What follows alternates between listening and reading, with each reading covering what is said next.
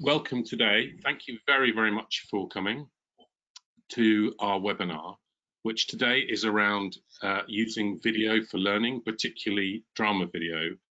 And we're jumping around for the next 30 minutes on why you'd use it, how you use it to its best advantage. And Frank is going to give us some of his professional insights. Frank is I'll let Frank introduce himself. He's an award-winning executive producer of moving image for learning, and we are both with you for the next 30 minutes. Frank, hello. Do move forward on the deck and introduce yourself. Yes, let's do that. Hold on a second. There we are. Hello, everybody. It's fantastic to see such a sort of geographical spread on the call. I was going to say good afternoon, but it doesn't really apply to most people. I'm Frank McCabe. I'm Leo's executive producer of Moving Image. What that means in practical terms is that I will be responsible for writing, directing, and producing the vast majority of our drama work, as well as chipping in and monitoring the quality of some of the other types of work that we do as well. I did it ad hoc for a number of years at Leo, but it's been a formal role for about 7 years now. So the team is now 7 years old. Fantastic. My name's Andrew Jolly. I'm Director of Strategic Design at Leo. So I lead a team of consultants.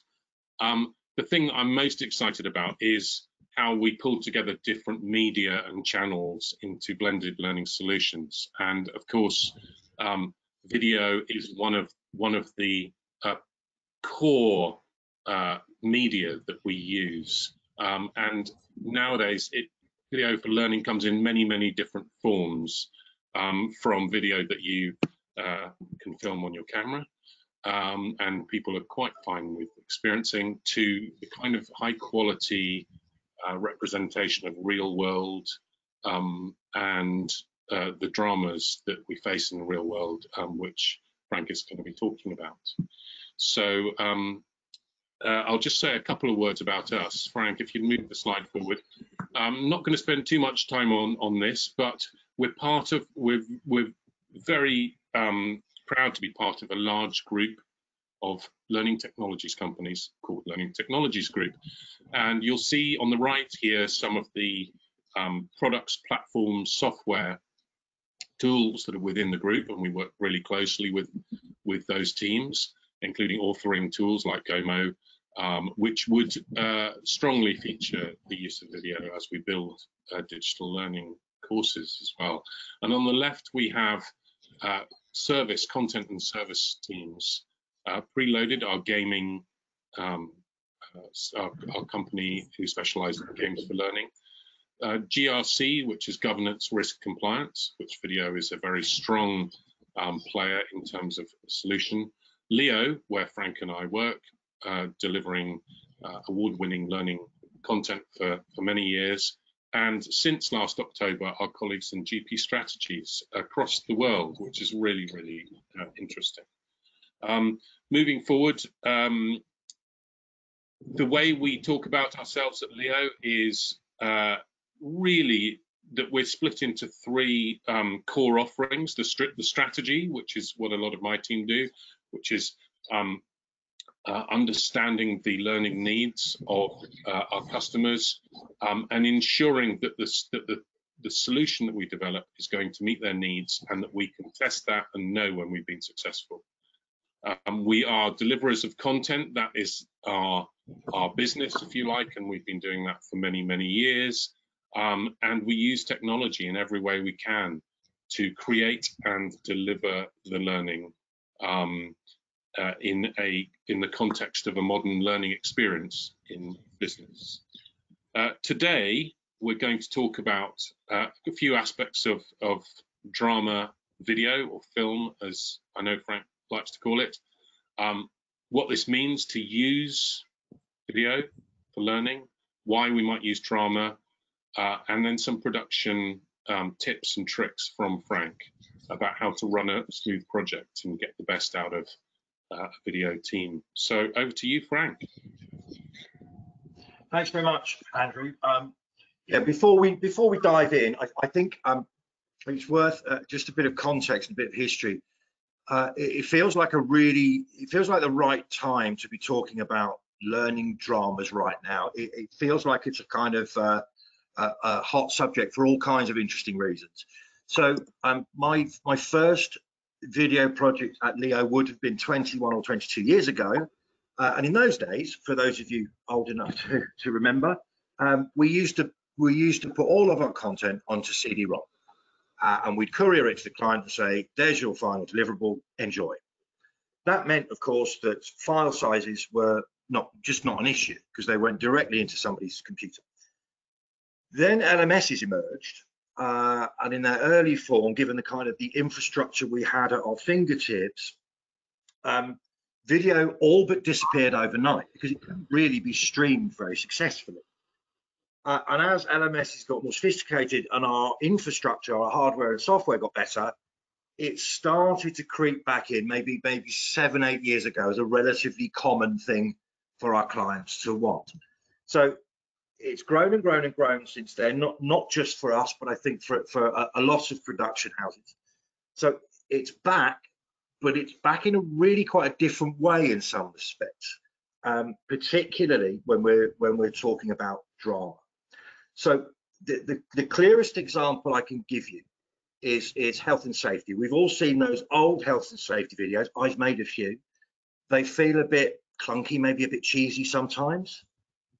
Those kind of products have totally changed because the way in which companies, organizations want to address those issues has also changed hugely.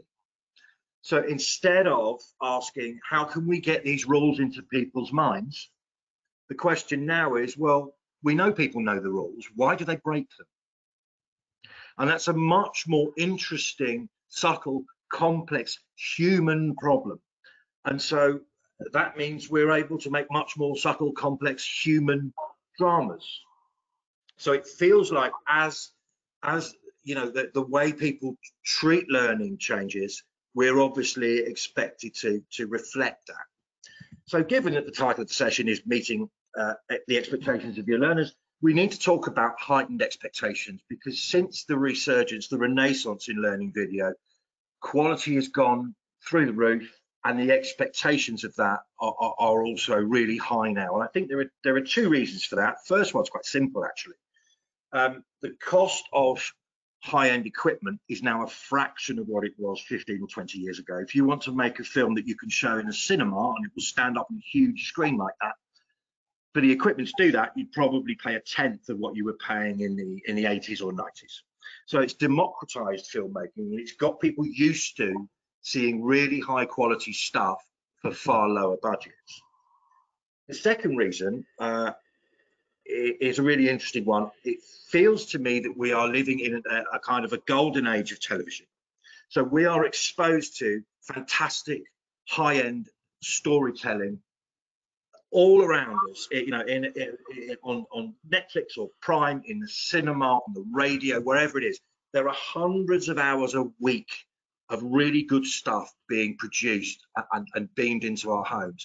So actually, one of the things we've had to do as a team is respond to people's increased sophistication in how they understand these things. So we look at this slide in two parts. On the right-hand side are some of the kind of key phrases, the buzzwords, the terminology that we're used to hearing in client conversations when we're talking about a learning film. We still hear those, but what's really interesting is the stuff on the left, which you might hear in a pitch meeting for a movie or a conversation between a director and a screenwriter. We're starting to hear more of that stuff now. So that dotted line in the center is kind of fading. And I think the point I need to make here is that when you're thinking about commissioning a learning film, now there is no reason you can't have everything on this slide, you know, considered and implemented in that film. We can make films like the ones you see on TV that have that learning rigor. There's no reason really for you not to have that quality on both sides of this of this slide, actually. So it's two sets of techniques, really, increasingly. So the most fundamental question of all, really, why drama? What can drama do that other mediums can't or can't do as well? I think there is a kind of strand of subject matter that drama deals with just hugely better than anything else. There's a couple of quotes here, one from Nick Shackleton-Jones on the left. Your memory needs to be efficient, so it only stores the stuff that matters. But which stuff matters? It's the stuff that has an emotional impact. So a lot of the work that I've read of Nick's is around how we feel about something affecting our capacity to retain it. So he's suggesting there that emotion or feeling is a hook to memory, which is really interesting when we're talking about learning films. There's further research in that area which is really interesting that suggests that one of the main reasons that human beings have become more successful than other animals on the planet and more civilized and sophisticated is not that we think in a more sophisticated way, it's that we feel on a more subtle palette. We're able to divine and divide our feelings in a much more segmented way, which aids our memory of things. So the assumption here is that memory is connected to feeling. And on the right hand side, when it comes to inspiring people to embrace a new change in behavior, storytelling isn't just better than the other tools, it's the only thing that works, which I believe to be absolutely true. And of course, behavior is kind of the key word for successful learning dramas. It's what we are dealing with most often and most strongly, and it's the thing you can't do in other mediums as easily or anywhere near as effectively, I believe. So the rest of this session really is kind of a toolkit for you. We will think and talk and work on your products in perhaps a very slightly alien way for you. We use techniques and language that you may not be used to when you're commissioning other learning products. And in order for you to have better conversations and to know what it is you're looking at when you get deliverables for sign off or bids in, it's just good for you to have some of these techniques and terminology just to end up with a better product, because you've had a more rounded conversation and you're better able to evaluate what it is you're being sent. So if we look at the right hand side here, this slide's really about creating empathy. Learning films are short typically, so we need shorthand techniques to foster strong engagement straight away. We need to get to the emotional center of an individual's problem as quickly and as effectively as we can. So almost all stories ask you to invest your emotional energy in a single character. Not all, but most. So there is a subjective view on that story, and we like to try and push that in learning films really strongly, so that single perspective is very dominant. That's just a quick way of upping the emotional ante, really. Giving that person a problem and asking you to inhabit that problem with them. Empathy keys are really interesting. They feel a bit cynical sometimes in movies. You watch the number of movies where the lead character has a cute pet, right? Because we all like people who like animals. So they'll give the hero a dog, right? It happens all the time. And that is to foster your empathy for that character, right? You are likely to think well of that character because he's got a faithful and much loved puppy or whatever it may be. Interestingly, musical instruments is another one. We tend to like people who can play the saxophone or the piano. So there's a fair bit of that in movies as well. There's a set of those that we can use in learning dramas that are about reflecting back the workplace to the viewer in an accurate way. What we want early on is for people to watch these films and say, oh, that's happened to me. I nearly did that. So it's a recognition, a reflection back, really important as an empathy key. Pulling motors are incidents that are unresolved early on in a film that keep people watching. So they want to find out what the end of that little incident is or how it occurred. And if we talk about increased sophistication in people's tastes these days, many more learning films now use a disrupted timeline, which we see in TV all the time. So we might see a huge, great incident early on before we even see the titles. We then get the title sequence, and then we're 2 years previously or 6 months later. And what that's doing is asking us to keep watching so that that incident is explained. The circumstances of it are then made clear. So disrupted timelines where things don't happen in their chronological order are now really common in learning films. And they can be very effective. And you should certainly consider how that can be used for your products. Styles, by which I think I probably mean genre, are really important. We consider genre a lot. People feel comfortable when they know what genre they're in. They kind of know the sort of thing to expect, and it frees them of a bit of kind of alienation around what is this, what's going to happen. They sort of know the kind of thing that will happen because they're sat comfortably in a genre. It makes their learning experience a bit easier and a bit more focused. So, Frank. So we talked a bit, please. Yes. When you use the term genre, do you mean sort of detective drama or comedy or something like that? Yes, I mean we've done some work for a big insurance house where, as far as we were concerned, we were making a series of episodes of a soap. Right, it was the same family that we revisited over every 6 months. We filmed another couple of episodes for a couple of years. So we worked on that as if it was a soap opera, because it basically was.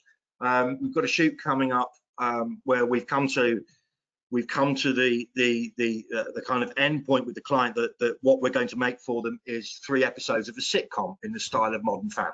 Right, so genre is really useful as a kind of shortcut to just people relaxing into things and being able to sort of understand them and focus on them in the right way. So it's an important conversation to have. So we talked a bit about empathy. We have to find a balance, and it's something that you will come up against. Production houses writing dramas they do have a tendency sometimes to push things a little bit too far, and we don't want to do that. So if we consider that there are 3 main types of empathy, cognitive empathy on the left is a slightly colder empathy. I understand I understand where these emotions I'm seeing are coming from. On the right-hand side, full emotional empathy, you're feeling the same thing as the characters feel. So I was thinking earlier about what would an example be, and I think I was 11 or 12 when I saw E.T.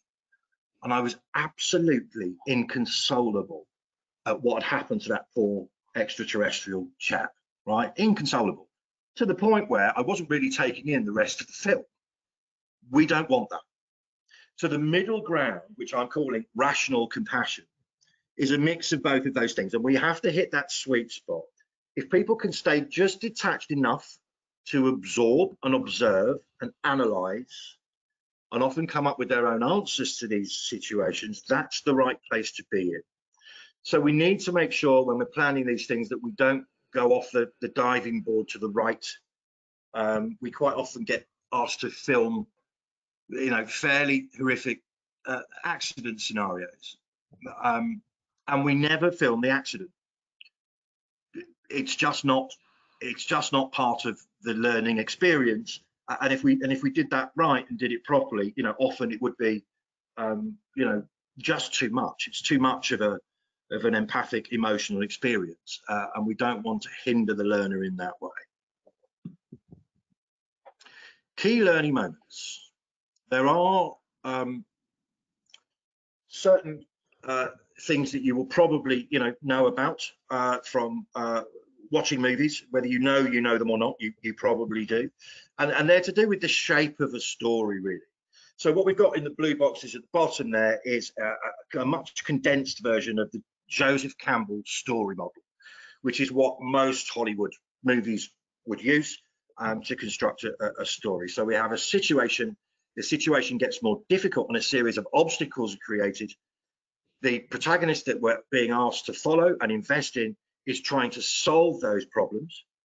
And then we see what happens once those consequences are solved. The interesting thing for me about learning film is that if you take almost any Hollywood movie, those first 3 blocks are kind of the focus of the movie. The resolution phase is borderline irrelevant in a lot of cases. So famously, the 3rd act of Jaws, the resolution, is 45 seconds long. They basically don't bother with it. However, in a learning film, that resolution, those consequences, are often the really rich learning experience. That's where the kind of learning meat is often. So we're constantly trying to push resources and focus towards that climax to resolution part, because that's where much of the learning happens. So we do lots of branching scenarios. This is just one model of many, and what these do, learners can choose their own path through a story by making decisions along the way, and they see those consequences as they go. So we look at some key project questions now. I think that the big one really is where to start in a discussion with your potential vendors about video. And the first question, of course, is it drama at all? So we have this heart, hand, head model, which is culture and behaviors, process and technique, and marketing and comms. So if we can identify the type of material we're dealing with, we will be best placed in conversation with you to suggest the right approach. And that may not be drama. Most of our big dramas are on the left there in the culture and behavior, the subject matter that focuses on human interactions, the way people are different, the way they communicate, their various foibles and weaknesses and strengths. That's really rich for drama. Process, less so. It can be dramatic if we get the right material, but there's not many in that middle section that are drama. And marketing and comms can be everything. That is a very broad church indeed. So we like to start these conversations with that particular, those 3 brackets of material really. There's all sorts of considerations about style and tone to do with whether you're demonstrating good and bad behaviors or leaving that into a more ambiguous set of learning points to which there may not be right or wrong answers. Performances in terms of their naturalistic nature or otherwise, where actors are going to pitch their work, and then some technical filmmaking stuff on the right hand side. Do we want it to look real, or are we making lovely frames that look beautiful? All those kind of things. But so they're really good conversations to have early on because they inform all of our work really. So just looking at what a smooth project looks like finally, it's a good idea to think of a project like this, video project, in 4 phases. So upfront design conversations, which they can be lengthy conversations. We need to get these things right before we dive in. We then move into pre-production, which is things like script writing, casting, logistics, those kind of practical things where we're starting to get a sense of what it is we're going to be making. We then make it in the production phase. That's your shoot, and then post-production, which we found generally clients can be a bit hands-off in post-production because it kind of feels like it's all been done. But actually, post-production is a hugely important part of creating meaning and feel to what it is we've shot. And it's worth remembering you might need lots of different experts and job roles and colleagues from all over to input into each of those phases, because they can be quite sort of specialist. We like to frame all our early conversations with you around outcomes, and you should too. What problem are we trying to solve is the big question. And if what we're proposing doesn't do that, say so. It's really important. There are a huge number of small tasks that most production houses will ask you to run the rule over and maybe sign off or get some sort of agreement for. So be ready for that. It's a lot of work for you guys too, actually. And don't be afraid to speak conceptually. You might have quite an abstract idea or just a visual image for something. We talk like that all the time, so we love that. So if something's half formed or a bit odd or a bit out there, say it, because we can pick that up and we can run with that. So hopefully what I've tried to do there is give you a bit of insight into the way we think and work on learning films, so that you're able to have better conversations simply about getting them commissioned.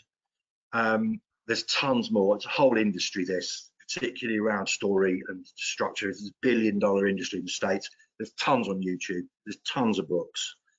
So, you know, there's plenty more info if you want to go and find it. So I think I'm going to hand back to Andrew now. Yeah, thank you, Frank. We've got some really nice questions. I know that we're very, very near the half hour. As Frank says, there's so much more to say, but I think that's been a really, really interesting introduction. We'll come to some of your questions in a minute, including the questions from Eric. I just have one poll question for those of you who are here before you go. We always like to see what you'd like to hear from us next. So building on what you've heard Frank talk about, which of these, and my colleague Lisa is going to ask these in a poll, are any of these topics ones that you'd like us to speak about next? Lisa, do bring up the poll question quickly. So which would you like us to hear? Which would you like us to talk more about? Story, structure and narrative, which Frank touched on. Style and tone. Production and the management of projects like this. Again, Frank touched on that. Branching scenarios, we certainly can do a whole webinar on that. And animation, which we've not talked about hugely today, but obviously there are very many different ways you can use moving image, and you can create drama, animated drama, obviously. Thank you very much for that. Lisa, do show the responses just so everyone can see what people are saying. Oh, lots of people interested in animation. Story, narrative, branching scenarios, which is great. So we will look at those for our next webinar in this area. Thank you, Lisa. We have got a couple of resources for you. If you just move forward, Frank, to the next slide. Yes, indeed. Lisa is going to put up the URL, the direct link to our resources at leolearning.com, and there's some really nice, there's an ebook there and some insights that go into a lot more detail on what Frank's been talking about. I'd just like to say thank you to everybody, particularly everybody who's still here listening. Come to us with any questions you may have. We look forward to seeing you again